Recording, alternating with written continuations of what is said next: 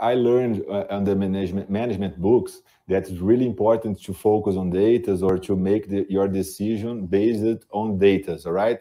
But I did an interview here a couple of days ago with Natalie Nixon. She talked about creativity, innovation, all this stuff. And it was really interesting, her point of view, saying about how important it is to make decisions in based on your intuition, all right, and not only on data things. What do you think about it?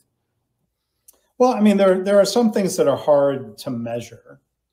I mean, the risk with intuition is that intuition could be wrong. So how do we then evaluate to see if our intuition was correct or not after the fact? You know, I think when at all possible, having data is really useful. That said, a lot of people talk about making data-driven decisions when it's really intuition.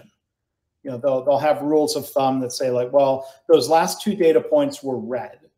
We've color-coded them red because they're not meeting target.